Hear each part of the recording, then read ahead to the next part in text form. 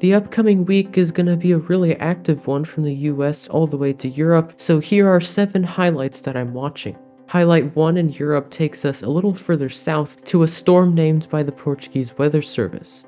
This will bring rain, wind, and some thunderstorms to the Portuguese mainland and its autonomous islands, as well as parts of Spain and Morocco through the middle of this week before fizzling out. The second highlight is also found further south.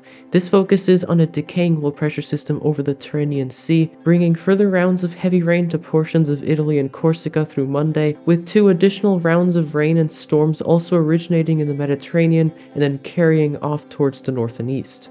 Highlight 3 focuses on the Nordic countries, where I expect several rounds of snow throughout this week, with colder air also working its way into the far north.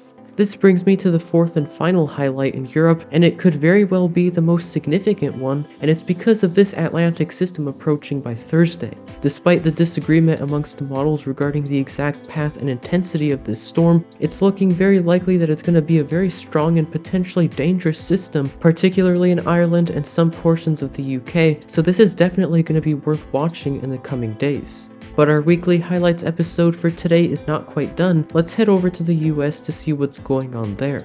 As I'm sure most of you have heard, serious and destructive wildfires have plagued Southern California, and this has been exacerbated by the extremely favorable background conditions such as very low humidity and extreme Santa Ana winds. Well, highlight number 1 focuses on the continuation of these favorable conditions for extreme fire behavior. As a matter of fact, this is going to truly ramp up tomorrow, Monday, January 20th, and this is when this extremely critical fire risk is going to be in effect in the Los Angeles area.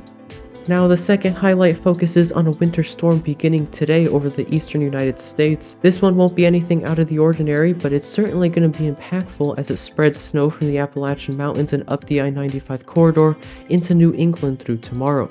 You can see winter storm warnings in the pink, and these are in effect for the areas expecting the heaviest snow.